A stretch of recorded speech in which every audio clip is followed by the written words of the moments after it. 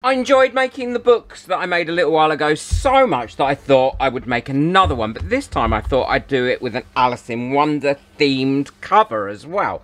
So I'll quickly go through how I'm going to do that. I've got some paper here, and this is out of an old sketchbook that I had, and I cut the paper down to size so they're all this sort of size. So this is 24 centimeters by 16 centimeters, and all I need to do now is fold these in half and get them ready to have the holes put in them. Well, now that I've got everything folded up that I want to use, the little tip that I found is to have a piece of paper like this, and that is exactly the same width as there, and that should fit in there just right. And on there, as you can see, I've got my little holes marked out. What I'm going to do is use my bradawl to make those holes now, and then I can just put that in there like that, line up the edges, make sure it's in the middle, and then that is where I'm going to put all my holes for sewing. And it looks like a much easier way of ensuring that all your holes are lined up. Yeah, and all my holes are lining up now. Yay! Oh, Skillshare is an amazing place. That method has worked tremendously. I now need to cut my string ready, and this is the wax string that I've got now, and put a little knot at the end of that. I'm going to pull the first one through up to the knot in that one.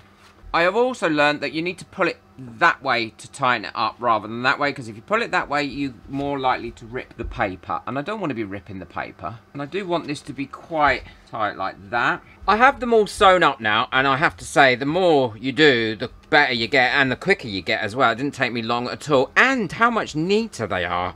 A few extra tips really makes a difference. And now what I need to do is glue that spine, and I've got hold of some proper glue now as well, which will make life a lot easier. Yep, that's nicely covered. So what I'm going to do is leave that to dry, and then I'll do another coat of that over the top before I do the next stage. I've cut out the bits that are going to go on the inside of this and attached to the cover, and one of them is playing cards and the other one is hearts.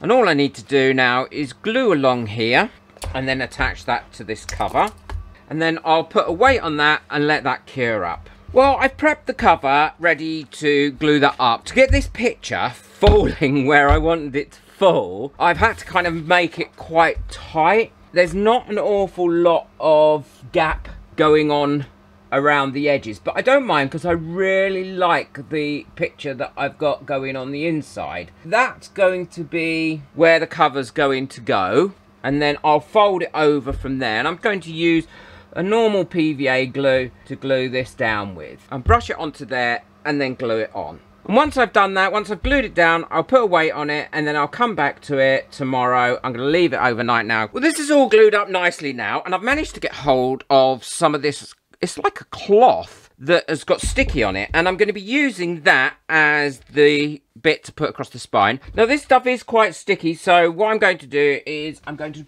centralise this up as best I can, and then fold it over both sides, put that on the spine. Oh, that sticks on there really well, and then that will protect that spine.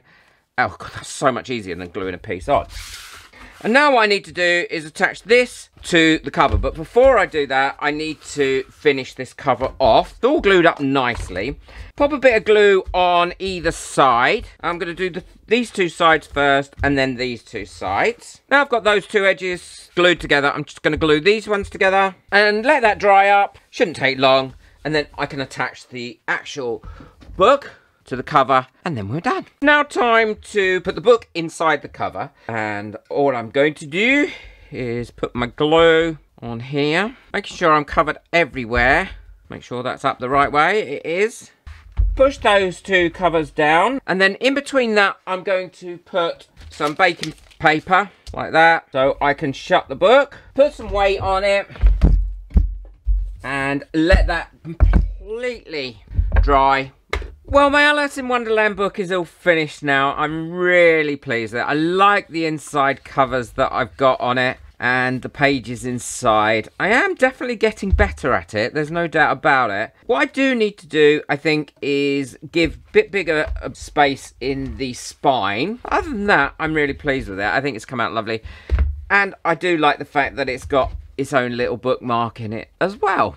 There's a little bookmark, and it would make someone a nice little doodle pad or a sketch pad. Let me know in the comments if you like this book. It's quite an easy skill to learn. I learnt this on Skillshare. Love Skillshare. And I'll leave a link to Skillshare in the description below. If you want to learn more about how I got on with my first books, I'll link that video at the end of this one. So just tap on that and you'll see it. I do 3 different books in that one. Please boop that like button. It really does help my videos to get out there. This channel is growing nicely now. And if you're in the first time viewer, then hit that subscribe button so you don't miss out on any of my future crafts.